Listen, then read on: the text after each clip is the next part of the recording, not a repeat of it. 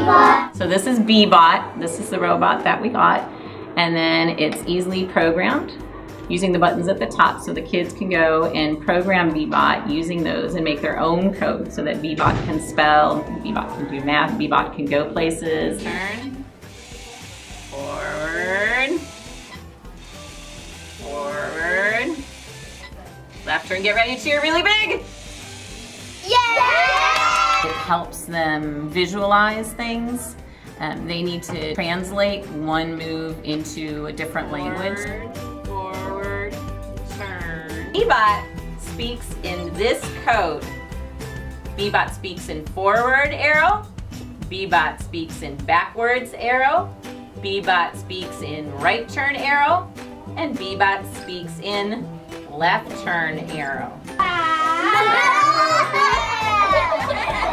Well, B-Bot's going to become a learning center, so they're going to be able to program B-Bot on their own, and they're all going to be able to take on that role as programmers. CJ, press the forward button one time.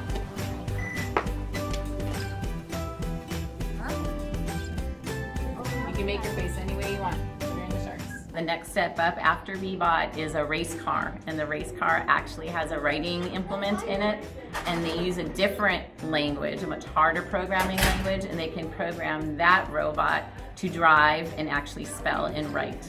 Going over the bridge. She can fly, she will be. Or she's just teasing the alligator. Oh no. Oh no. Oh